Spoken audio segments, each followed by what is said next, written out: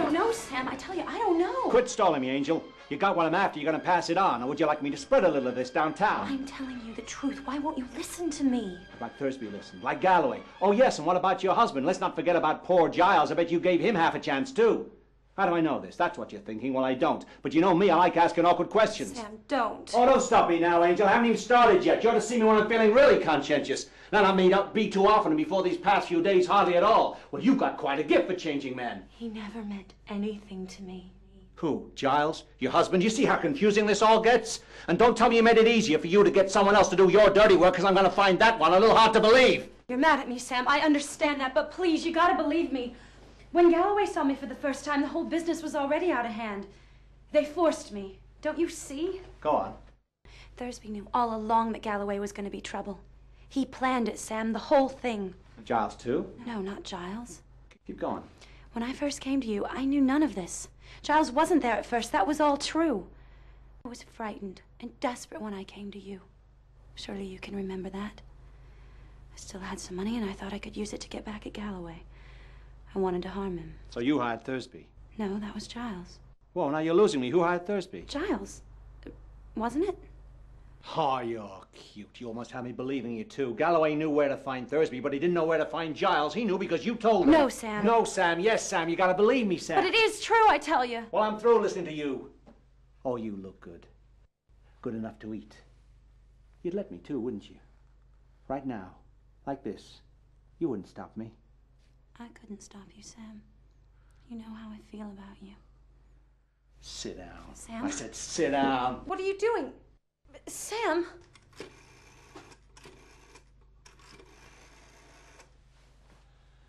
Hello, District Attorney's Office. Get me Detective Morahan. Yeah. Tell him I got a Mrs. Dana Pendleton needs to talk to him. Sam Spade. He knows my address. Pendleton, that's right. Goodbye. I can't let you do this, Sam. You want a drink? They're going to be a little while. Where were we? Oh, yes, it was Tuesday. You stepped into my office. You're torturing me. You stepped into my office, making sure that Galloway saw you, of course, because that was important, wasn't it? You didn't know if I could find Giles or not. Make it quicker for you if I did, but that didn't matter a whole lot by then. Only Giles wasn't running. That was the only part you couldn't control.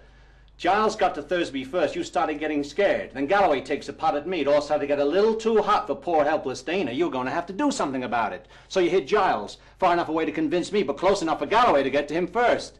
Oh, I'd stay if I were you. You might want to hear this. Are you sure about that drink? Well, now. I didn't want to do this, Sam. You forced me. Well, that goes without saying. I'll be here in a minute. Go on. Run. I wouldn't stop you. Are you going to shoot me, too? I'm sorry, Sam. You know too much. Here.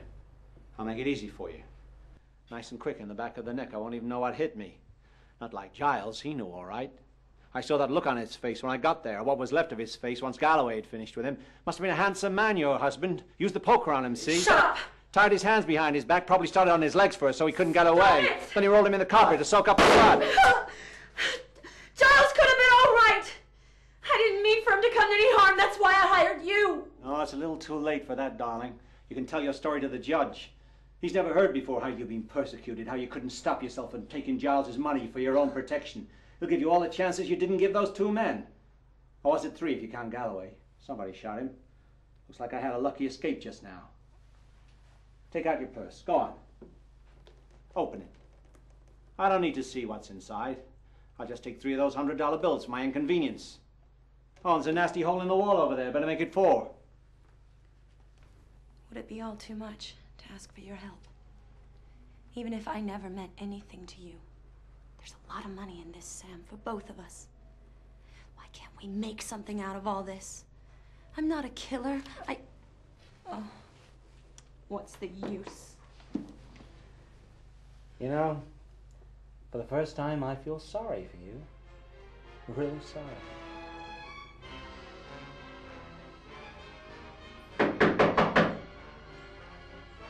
Goodbye, darling.